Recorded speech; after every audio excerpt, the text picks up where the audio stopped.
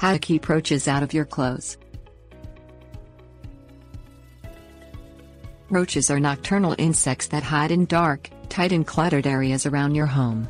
They will infest in large groups, and don't need much water to survive. Roaches prefer to find porous surfaces that will absorb their bodily odors like paper, wood and cardboard. If your clothes dressers are made of wood, or some type of artificial wood, then it may be a prime target for roaches. Luckily there are a few things you can do to keep them away. Things you will need: vacuum, caulk, jar, sticky paper, petroleum jelly, fruit, roach traps. Clean the entire room thoroughly. Pick up all wrappers, foul-smelling items, food debris and damp materials that may be laying around. Vacuum the room. Place a running fan to dry the room out.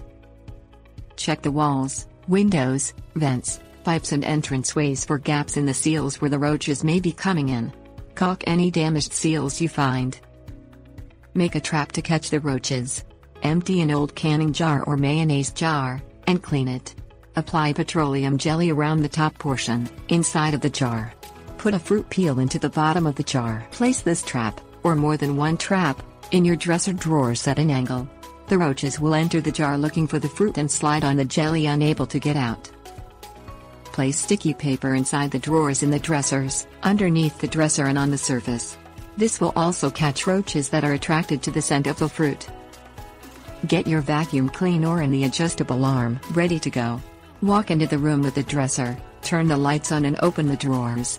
Vacuum up all of the roaches that you find as quickly as possible, vacuuming the jar out and checking the sticky paper.